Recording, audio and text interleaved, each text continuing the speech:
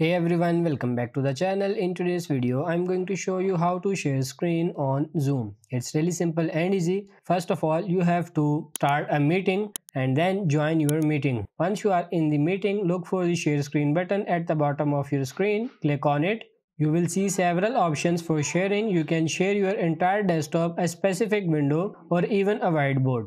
If you need to share sound from your computer, such as in a video presentation, make sure to check the share computer sound box. Once you have chosen what to share, click on share and you are now sharing your screen with all your participants. To stop your share screen, click on stop share and you are good to go. So that's pretty much it for this video. I hope this video was helpful. If it is, like it and subscribe to the channel. Thank you.